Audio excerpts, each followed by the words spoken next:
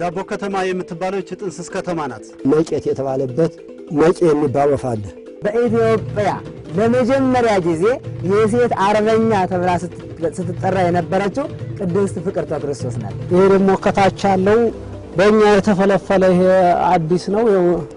አሁን የተፈለፈለ ዋሻ ነው ማለት ነው።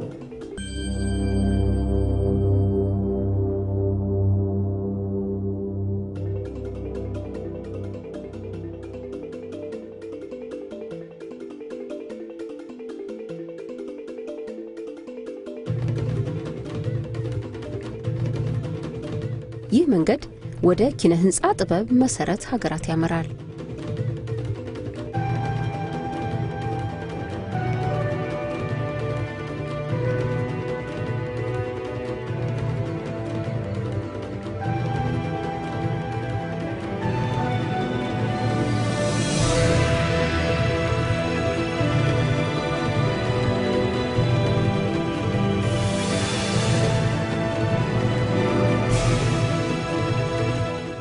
በዚህ መስመር ወደ ክረምቱ መገባደጃ ሳምንታት ከመጡ ከአሸንዳ ጭፈራ ጋር ይተዋወቃሉ።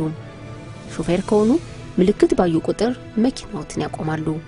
ተሳፋሪ ከሆኑ ባለችው ቅጽበት ጭፈራውን ለማየት ይጣጣራሉ።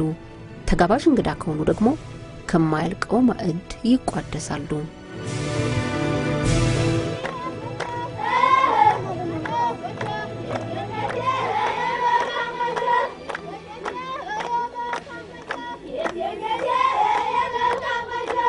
አሸንዳ የሳር አይነት ሲሆን የአሸንዳ በዓልም ስያሜውን ከሳሩ እንዳገኘ ይነገራል።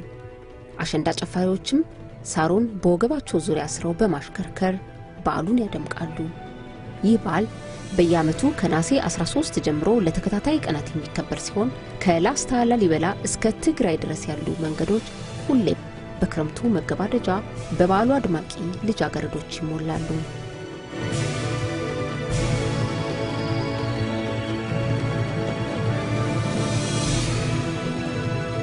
ይህ ጉዟችን በክረምቱ መገባደጃ ነበር። የአሸንዳ ጭፈራው ድምቀትም እስከ ላሊበላ አድርሶን ስንወጣም ተከትሎናል። የሮሃ ተራራማ አካባቢዎችም አሸንድየን እየተቀበሉ ያስተጋባሉ። የተስተጋባውን ድምጽ አጣጥመው ሳይጨርሱም ሌሎች ይቀበሉታል።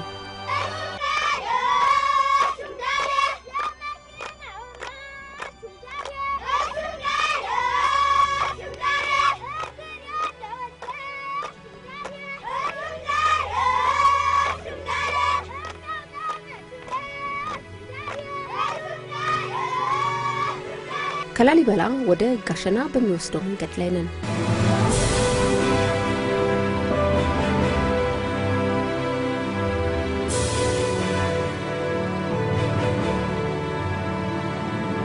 የቀጭን አበባ ወንዝን እንዳለፍን በተለያዩ አካባቢዎች ግዛቱን ካሰፋው ተከዜ ወንዝ ጋር ተገናኝተናል።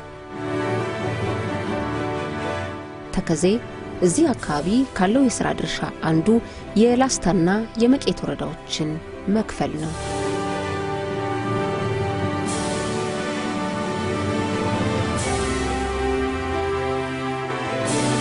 ላስታ ወረዳን ጨርሰን መቄት እንደገባን የምናገኛት የመጀመሪያ ከተማ ዳቦ ትባላለች።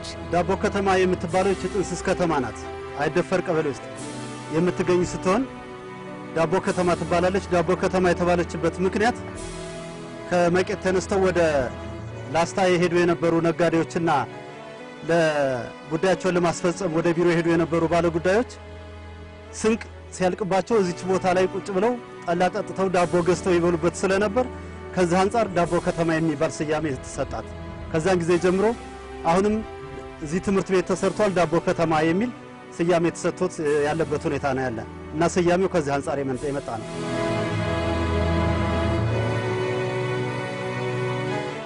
ዳቦ ከተማ በመቄት ወረዳ ከሚገኙ 45 የገጠር ቀበሌዎች በአንዱ በአይደፈር ቀበሌ ትገኛለች። አይደፈር እየተባለ የሚጠራው ቀበሌ 27 ሲሆን የስያሜው መሰረት የመንገዱ አስቸጋሪነት ነበር። አይደፈር የተባለበት ምክንያት ቀደም ሲል እዚህ አካባቢ ጫካ በመሆኑ ላስታ አውራጃ ተብሎ ቀደም ሲል በነበረው የአስተዳደር አገዛዝ ስርዓት አደረጃጀት መሰረት አውራጃ በነበረበት ሰዓት ከመቄት ተነስተው ወደ ላስታ ለንግድም ሆነ ቢሮ ጉዳያቸውን ለማስፈጸም የሚሄዱ ሰዎች ብቻቸውን ማለፍ የሚችሉበት ሁኔታ አልነበረም እዚህ አካባቢ ቀደም ሲል ሽፍታዎች ነበሩ እዚህ አካባቢ ስለዚህ የማይደፈር ብቻውን መሄድ የማይቻልበት አካባቢ ተብሎ ይጠራ ስለነበር ከዛ ተነስቶ አይደፈር የሚል ስያሜ ወጣለት ይሄ ቦታ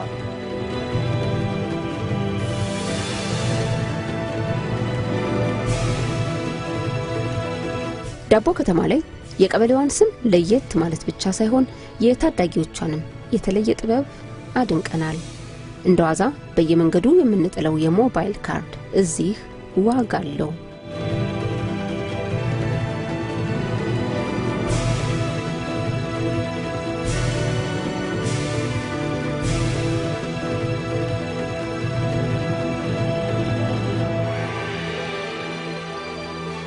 ቀደም ባለው ጊዜ በመንገዱ ጫካ መሆን አይደፈርም የተባለው መንገድ ዛሬ ለቱሪስት የውሃ መንገድ ነው ቆጋ ወንዝ ድብብ የገጠር ቀበሌና ጣጃ መንደር በየተራ እየተቀበሉ ነው ሹፌራችን በንቃት ያሽከረክራሉ ሹፌሩ አበባው የናፈቀን ዘመድ የሚያገናኘው ተብሎ የተገጠመለትን እያስታወስን ነው ወቅቱ ክረምት ነበርና በዚህ መስመር አሁንም ያሸንዳ ልጆች ሹፌርን የማስቆም ሙሉ መብት አላቸው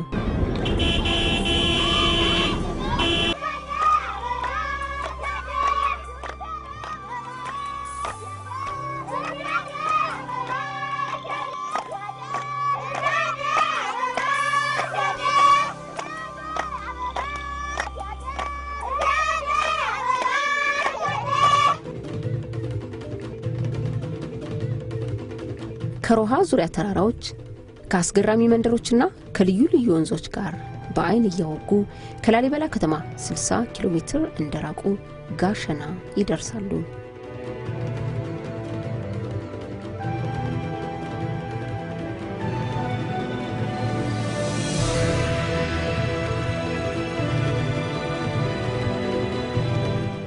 ጋሸና ወደ ላሊበላ ለሚገባና ለሚወጣ ወደ ባህርዳርና ደሴ ለሚመላለስ መንገደኛ መተላለፊያ ሀገር ናት የወረታ ወልዲያ ረጅም መንገድም በሷ ያልፋል እኛም በዚሁ መንገድ ወደ ፍላቂት እናመራለን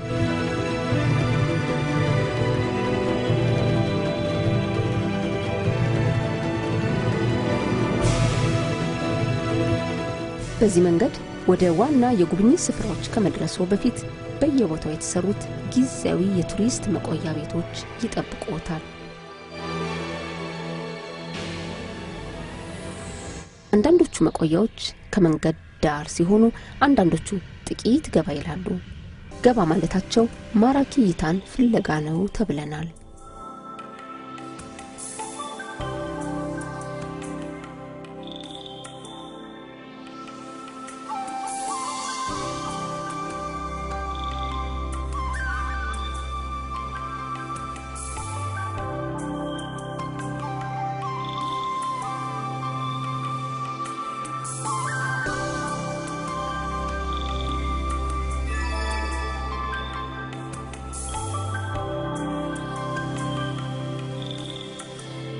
መቄት ወረዳ ውስጥ ጎብኚ ወደ ዋና የጉብኝት ቦታዎች ከመድረሱ በፊት በእንዲህ አይነት ማረፊያዎች ቆይታ ያደርጋል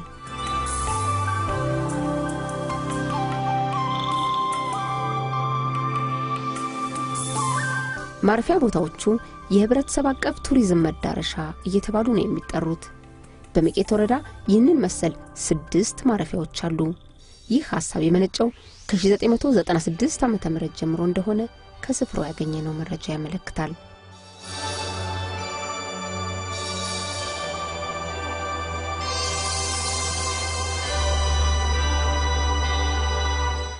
በመቄት ወረዳ ቀበሌ 19 የሚገኘው ይህ ማረፊያ ወጀላ እየተባለ ነው የሚጠራው ጎብኚ እዚህ ሲደርስ ቁልቁል የተከዜ ወንዝ ተፋሰስን ባሻገር ላሊበላን ይመለከታል የቀበሌው ነዋሪዎች ሁሌም እንግዳ ፍለጋ ውጭውን ይመለከታሉ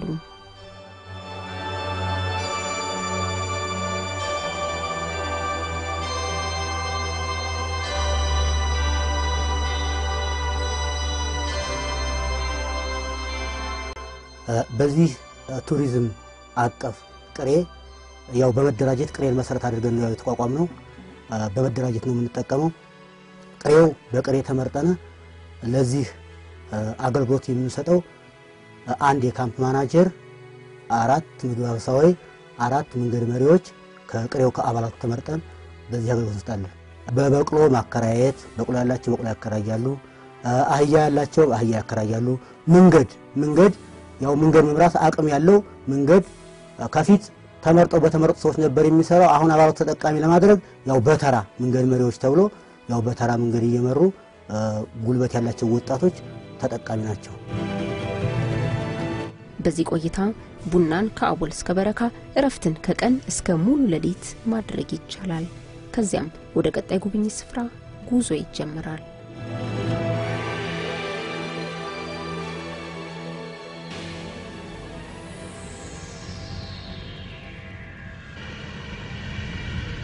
ጉዟችን ወደ ፍላቂት ነው። በዚህ መስመር አቃት፣ አርቢት፣ ወቄጣና ገረገራን እናገኛለን። ገረገራ ላይ ግን ጥቂት እንቆያለን። ገረገራ በመስመሩ ካሉ ከተሞች ስሟ ጎላ ብሎ ይጠራል። የዚህ ምክንያቱ ከታሪክ አንፃር ገረገራና አካባቢዋ ራስ አሊ የመሰረቷት ከተማ ስለሆነችና ከሃይማኖት አንፃር አባ ሳሙኤል ዘዋልድባ 700 መነኮሳትን ይዘው 7 ዓመት የኖሩባት ስለሆነ ነው። ገረገራ ደብረ ተክለ ሃይማኖት ቤተክርስቲያንም አንዱ የጉብኝት ቦታ ነው።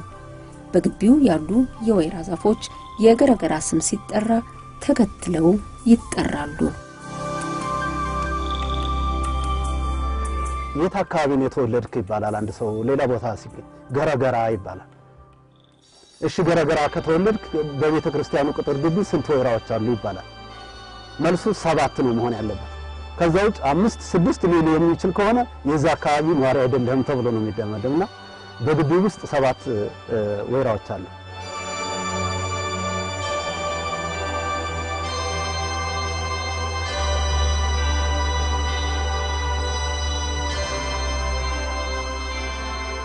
ከገረገራ ወጥተን ወደ ፍላቂት እናመራለን።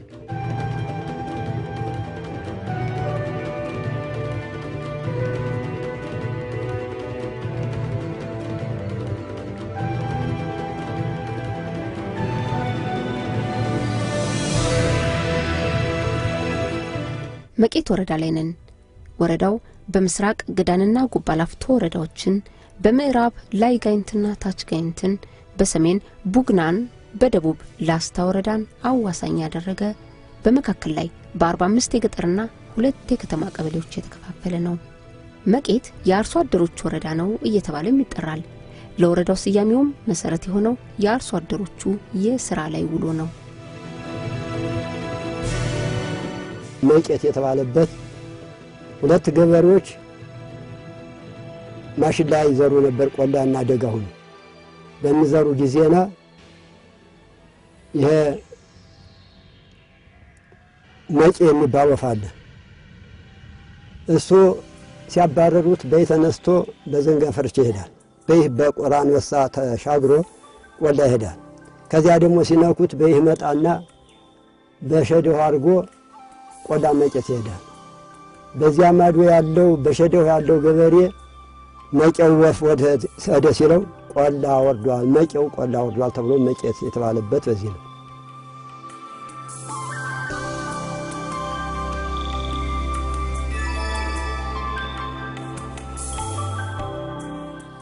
የወረዳው ዋና ከተማ ፍላቂት ወደ ስፍራው ለሚመጣ ጎብኚ መረጃ የሚሰጠው የወረዳው ባህልና ቱሪዝም ጽፈት ቤትን ጨምሮ ሌሎች የወረዳውን ከተማ ጽፈት ቤቶች ይዛለች። በወረዳው ከሚገኙ ታሪካዊ ስፍራዎች አንዱ በአንቺ ሜዳ የተሰየመው አዳራሽ ጉብኝቱ ከስሜና ከቱሪዝም ጽፈት ቤቱ ግቢ መጀመር አለበት በሚል የሚናገር ይመስላል። አንቺም የጦር ሜዳ በኢትዮጵያ ለመጀመሪያ ጊዜ የአውሮፕላን ቦምብ ድብደባ የተካሄደበት ስፍራ እንደሆነ ታሪክ ይናገራል። መቄት ውስጥ ይህንን ጨምሮ ከ35 በላይ የቱሪስት መስህቦች እንዳሉ ከጽፈት ቤቱ ያገኘነው መረጃ ያመለክታል። ዛሬ ወደ አንዱ እንጓዛለን። ከፍላቂት ከተማ ወደ ሌሎች መስህቦች ሊያቀኑ ሲዘጋጁ ከተማዋን ዘወር እያሉ ቢቃኙ በጣሊያን ወረራ ጊዜ የአስተዳደር ቢሮ የነበረ ቀደምት ህንጻ ያገኛሉ። ይህንና ሌሎችን የፍላቂት መገለጫዎችን እያዩ በየትኛውም አቅጣጫ ከተማዋን ቢለቁ ወደ ልዩ ልዩ መስህቦች ይደርሳሉ። እኛም የከተማውን ምስራቃዊ አቅጣጫ ይዘን በእግር ወደ አንድ ጥንታዊ ገዳም እንደርሳለን። እቤቶ ሆነው እኛ በደረስንበት ይድረሱ።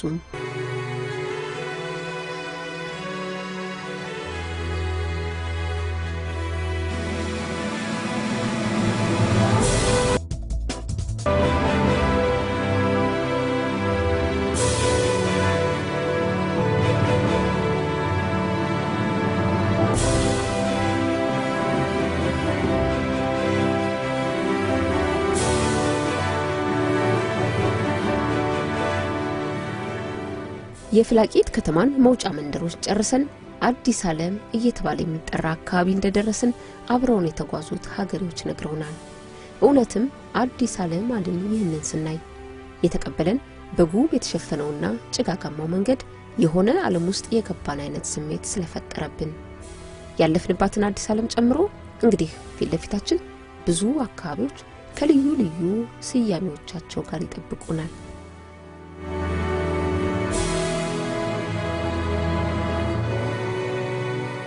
እንግዲህ ከፍላቂት ከተማ ተነስተን ወደ እመሙዝ እየወረድን ባለንበት ሰዓት 20 ደቂቃ ተጉዘን ቀረጣው ድማ የሚባል ቦታ ደርሰናል።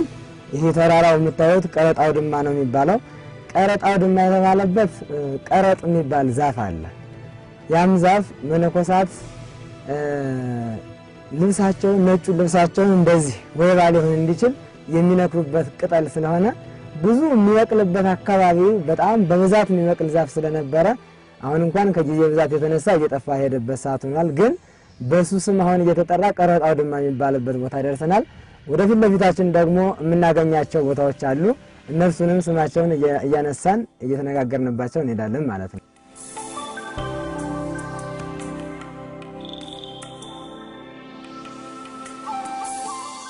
ቀረጥ ዛፍ፣ እንባጮ፣ እሬት፣ ግራርና ሌሎችም እጽዋት የቀረጥ አምባ መገለጫዎች ናቸው። ከመቄት ወረዳ የገጠር ቀበሌዎች መካከል 21ዱ በእጽዋት ሀብትነታቸው ይታወቃሉ። በተለይ የዕጣንና የሙጫ ምርትን ጨምሮ ለደን ልማትና ሌሎች እንቅስቃሴዎች ለማዋል ከ108,000 በላይ ሄክታር መሬት ተለይቶ እንደተዘጋጀ ያገኘነው መረጃ ያመለክታል። ቀረጣው ድማም አንዱ የእጽዋት መንደር ነው።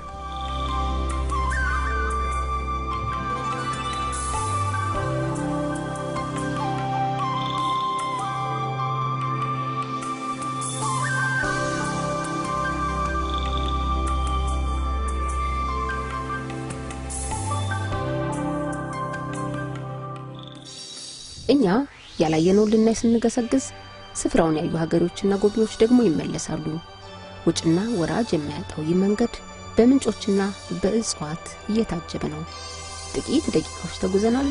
ብዙ ይቀረናል።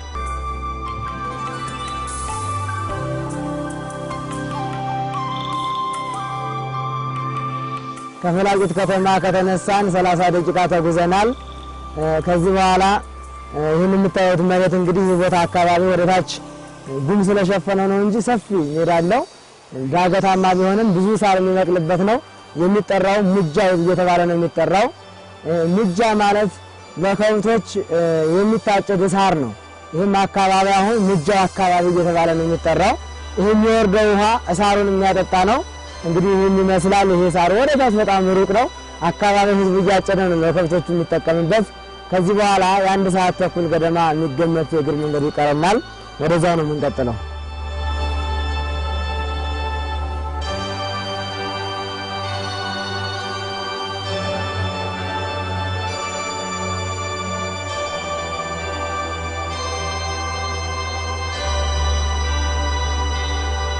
መቄት ከባህር ወለል በላይ ከ1500 እስከ 3350 ሜትር ከፍታ በላይ ያላቸው ስፍራዎች አሏት።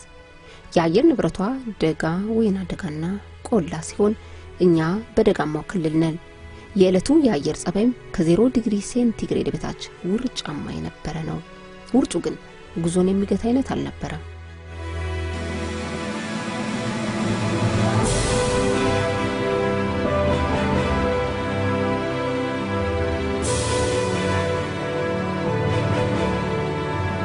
የምንገኝበት ቦታ ወይራው ማረፊያ ተብሎ የሚጠራው ቦታ ሲሆን ይህ ቦታ ከታች ወጣው የሚያርፍበት ከላይም የወረደው አርፎበት የሚወርድበት ቦታ ሲሆን ምዕራፈ ቅዱሳን ወይራው ማረፊያ ተብሎ ይጠራል።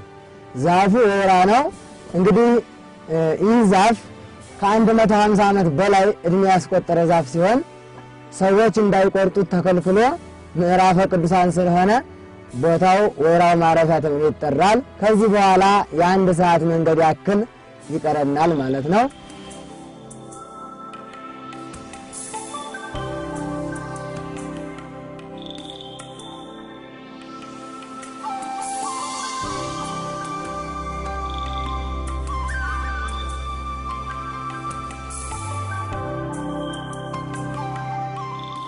ከፍላቂት ከተማ ከተነሳን 1 ሰዓት ከ10 ወይም 7 ደቂቃ ያክል ጉዞ ተጉዘናል። አሁን ይሄ የምንገኝበት ቦታው ጥንቸል ተብሎ ይጠራል። ጥንቸል የተባለበትም ትልቁ ምክንያት ጥንቸል ስትሮጥ ወደ ላይ ዝል ዝል እያለች ብድግ እያለች ነው የምትሮጠው። አሁንም ይሄ ወንዝ ጥንቸል የተባለበት ምክንያቱ ዝናብ በጣም ባለ ሰዓት በፍጹም ሰውም ሆነ እንስሳ አይሻገርም። ለጥቂት ቆይታ ወንዙ ከዳር እስከ ዳር ይሞላል። 1 ሰዓት ሳይቆይ ግን ወዲያው ሰውም እንስሳትም መሻገር እንዲችሉ ነው ትጎላለች። አሁን ያለበትን ያክል ነው ጥቂት ውሃ ነው የሚቀረው። ስለዚህ ጥንቸል ከመሬት ስትሮጥ ወደ ላይ ዝል እያለች ስለምትሮጥ በዛ ምክንያት ስሟ ጥንቸል ተብሎ ተጠርቷል። ይህን ይመስላል ማለት ነው።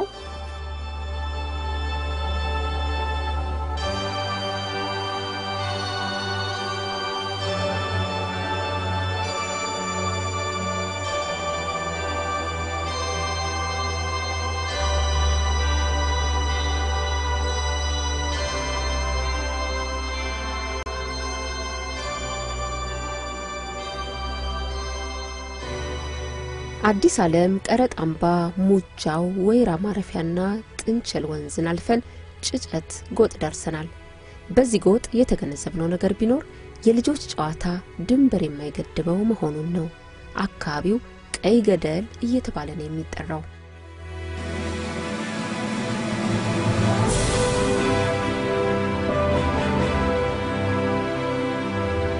ከፍላቂት ከተማ ተነስተን ወደ መሙዝ ያመራን የ1 ሰዓት ተኩል መንገድ ተጉዘን መተናል።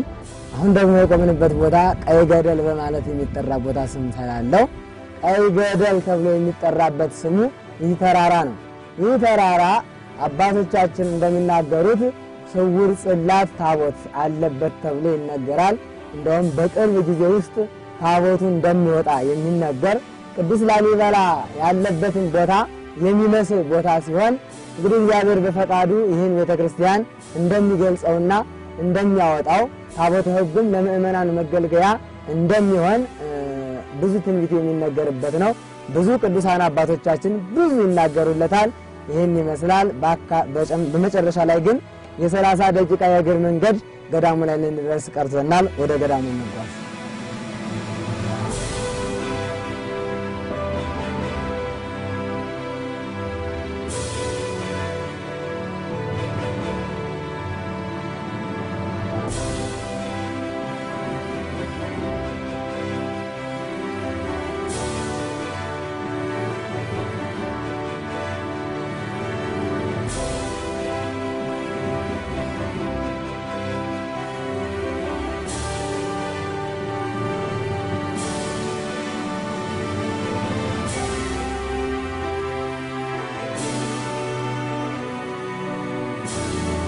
ከፍላቂት ከተማ ከተነሳን 1 ሰዓት ከ45 ደቂቃ ተጉዘናል።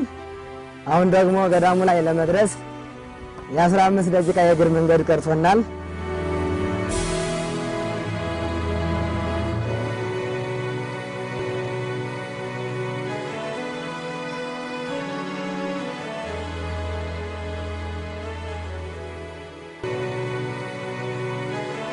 ከ13 እስከ 15 ኪሎ ሜትር የሚገመተውን የእግር ጉዞ ጨርሰን አሁን በመቄት ወረዳ ከሚገኙ 284 ገዳማትና አብያተ ክርስቲያናት አንዱ ጋር ደርሰናል።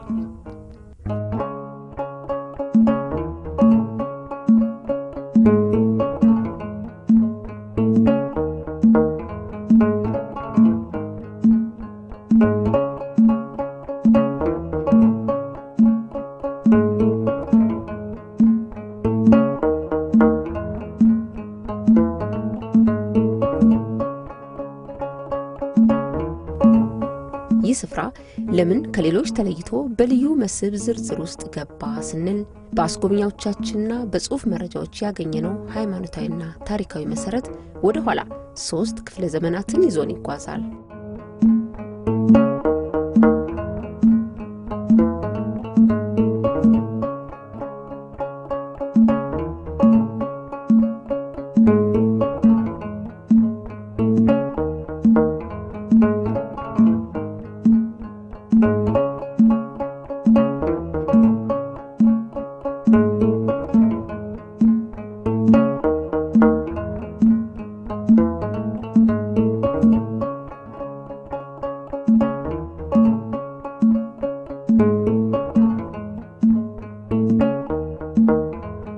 ኢትዮጵያዊቷ ሰማዕትና ጻድቅ ቅድስት ፍቅርተ ክርስቶስ ወይም ሙዚት ተብላ የምትጠራው ጻድቅ ከትውልዷ እንጀምራለን። የተወለደችበት ሀገር ደቡብ ጎንደር ተብሎ በሚጠራው አቡነ ሐራ ገዳም አዋሳይ ኮክታ ማርያም ተብሎ በሚጠራው አካባቢ የሚኖሩ ደጋግ እናትና አባቷ 2 ሰዎች ነበሩ። እነሱም ተጋብተው ሲኖሩ አባቷ ላባ እናቷ ወንጌላዊት ይባላሉ።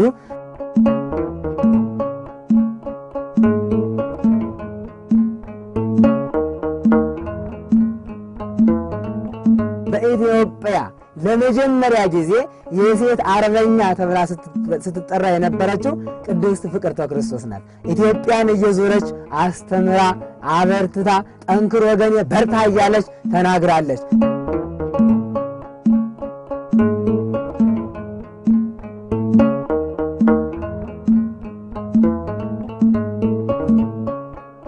የቅድስት ፍቅርተ ክርስቶስ አንድነት ገዳም ወይም እመሙዝ ገዳም በስሚዛና በአይት ሐረግ ብቻ በጭቃ በአንድ ሌሊት ተሰርቶ የቆመ እንደሆነ ይነገራል።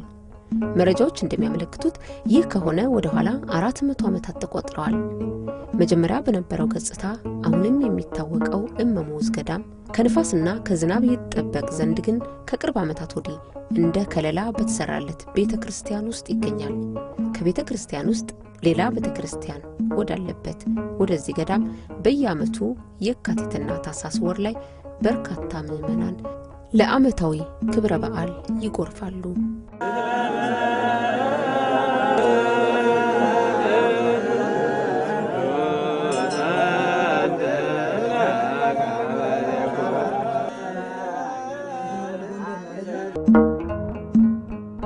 ወዲያ ቤተክርስቲያን ቆጠረ የሆነው የፍቅርተ ክርስቶስ ቀብር ቤት ነው።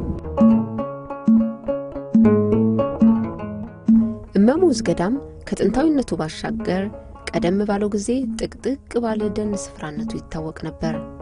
በገዳሙ ውስጥ ፀሐይ እስክትናፍቀን ድረስ የምንጓዝበት የአትክልት ስፍራ ለአካባቢው ቅጽል ስም መጠሪያ መሰረት ሆኗል። ይሄውም ፍቅርተ ክርስቶስ ከ7 ዓመታት የኢየሩሳሌም ቆይታ በኋላ ወደዚህ አካባቢ ስትመጣ በቦታው ልምላሜ በመደነቅ ይህች አካባቢ ምን ታምር በማለቷ አሁንም ድረስ ስፍራው ምን ታምር እየተባለ ይጠራል። ከዚህም በተቃራኒ ግን ተራቁቶ የገዳሙን አንዳንድ ቤቶች አደጋ ውስጥ የጣለ አካባቢም አለ።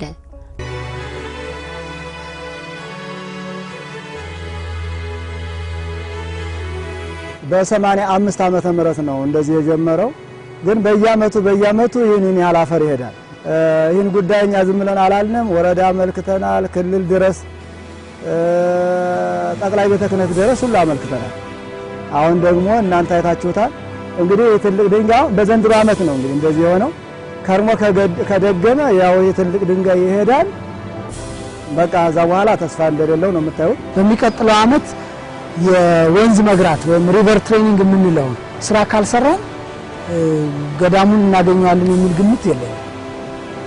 ያ ደግሞ በጣም አሳዛኝ ክስተት ይሆናል። ከደጋ መቄት ተነስቶ በሽሎ ወንዝን አልፎ መጨረሻው አባይ ድንበር ላይ የሆነው የብራኳ ወንዝ በመሙስ ገዳም ጀርባ ባለው ቆይታ ለመስኖ ልማት ያገለግላል።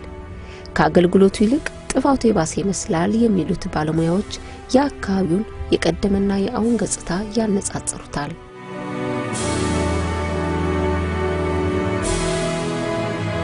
ያው ቦታ ከማቀው ከ1989 ጀምሮ ነው። ሰሜን ወሎ አካባቢ ካሉ ቅሪት የተፈጥሮ ደኖች ከሚገኙባቸው ገዳማት አንዱ ይሄ ነው።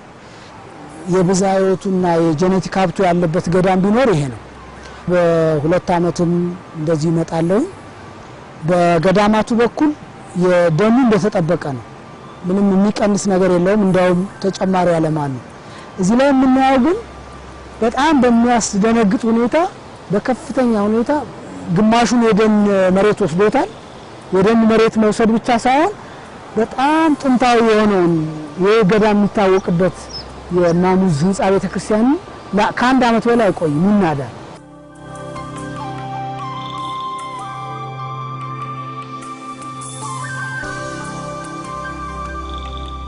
ሐረግና ቁጥቋጦን ጨምሮ ለመድኃኒትነት የሚያገለግሉ እጽዋትና ከ56 በላይ አገር በቀል ተክሎች ያሉበት የአካባቢ በየዓመቱ የተወሰነ ክፍሎቹን ጠራርጎ ከሚወስደው ዝናብና ደራሽ ወንዝ ካልዳነ ነገ አናገኘውም ይላሉ ባለሙያዎቹ። ምክንያቱም ከ70 ዓመታት በፊት የነበረው የአካባቢው ገጽታ ዛሬ ስለሌለ ነው። ከዚህ ጀምሮ ያለው እንደም ተመልከች ዙሪያውን ይሄ በገዳሙ ስር የሚጠበቅ በፎረስትሪ ቋንቋ ሃይ ፎረስት ጥቅጥቅ ያለ ጫካ ማለት ነው እና የመጣሽበትን መንገድ ታስተውሻለሽ። ከመቄት ወረዳ ፍላቂት ከተማ እዚህ ለመድረስ ወደ 15 ኪሎ ሜትር ተጉዘሻል። በጣም በተጋጋጠ ምን ባለ መሬት ነው የመጣሽው። ግን ከዛሬ 70 ዓመት በፊት ቢሆን ኑሮ በዚህ ጫካ ውስጥ ነበር የምትመጪው። ይሄ የሆነው እንግዲህ ላለፉት 70 ዓመታት ለእርሻ መሬት ለመኖሪያ ለእንስሳት ግጦሽ ተብሎ ደኑ ስለወደመ ነው። በተቻለ መጠን መሬቱ ከእንስሳት ግጦሽ እና ከእርሻ ካረፈ ከነባር እና ቅሪት የተፈጥሮ ደኖች ውስጥ ዘር በተለያየ ምክንያት ወደዛ ይሄዳል። ስለዚህ በጣም በአጭር ጊዜ ግፋቢል በ3 እና በ4 ዓመት ውስጥ መሬቱ ያገግማል። ወደ ደኑ መመለስ እድል አለ። የሰሜን ኢትዮጵያ ትልቁ አቅሙ ይሄ ነው። አብዛኛው ደን አልወደመም ሙሉ ለሙሉ ባዮዳይቨርሲቲ አለ። ብዝሃ ሕይወቱ ተቆራርጦ ፍራግመንት ሆነ እንጂ አለ። ስለዚህ የሚቀረን ምንድነው? አሁን መሬቱን ማሳረፍ ነው፣ እረፍት መስጠት ነው። ከቻል ተከላብና አካሄድ ይፈጥናል።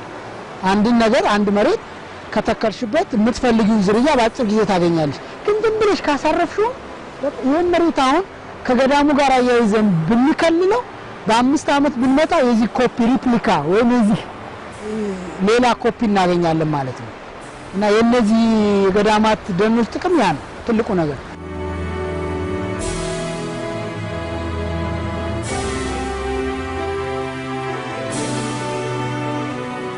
በመሙዝ ገዳም ካየነው ባለ አይት ሐረግና የስሚዛ ውቅር የ3 ክፍለ ዘመናት ቤተክርስቲያን በስተጀርባ የላሊበላ ዘመን ውቅር ህንጻ ጥበብን ለመከለስ የሚጥሩ አገልጋዮች ወደ አንዱ ጫፍ ወስደውናል።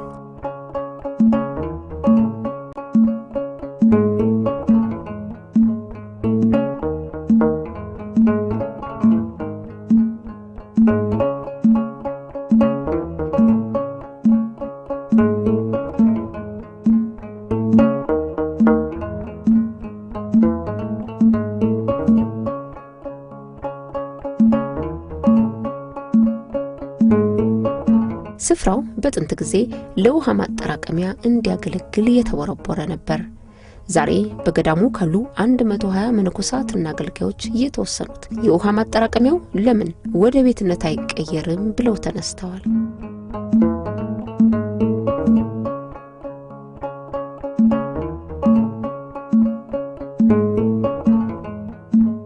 ይሄ ደግሞ ከታች ያለው በእኛ የተፈለፈለ ይሄ አዲስ ነው።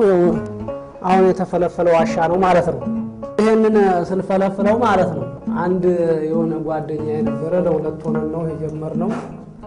ስንጀምረው መጀመሪያ ከውጭ የተጀመረ የነበረ እንደ መስመር ያለች ይወጣላት ማለት ነው። እንደበረ ቅርጽ ቅርጽ ወጥቶላት የቆየች ነበረች። አሁን ጀመርናትና እስኪ ሞክረው ብለን ይሄንን መፈልፈል ጀመርን።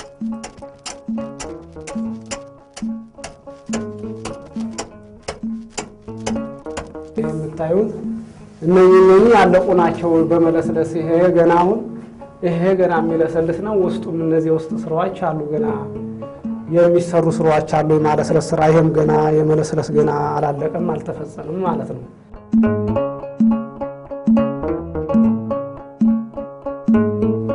እንደዚህ ነው ማሳየት ይቻላል ማለት ነው።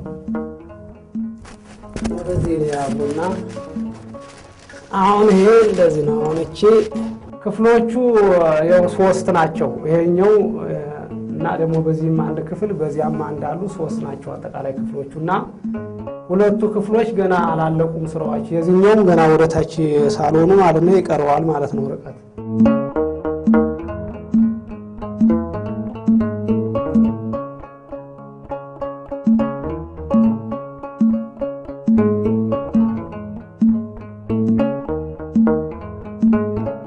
ከላሊበላ ከተማ በ115 ኪሎ ሜትር ርቀት ላይ ነበር የቆየነው። እዚህ የቀደመ ኪነ ህንጻ ጥበብን ለመከለስ ከሚጥሩ አገልጋዮች ጋር ጥቂት ቆይተናል። ቀጥሎ ላሊበላና አካባቢው ዳግማዊት ኢየሩሳሌም የሚል መጠሪያ እንዲኖረው ወዳደረጉ ሌሎች መስቦች እናመራለን። ለቤቱ ሆነው እኛ በደረስንበት ይድረሱ።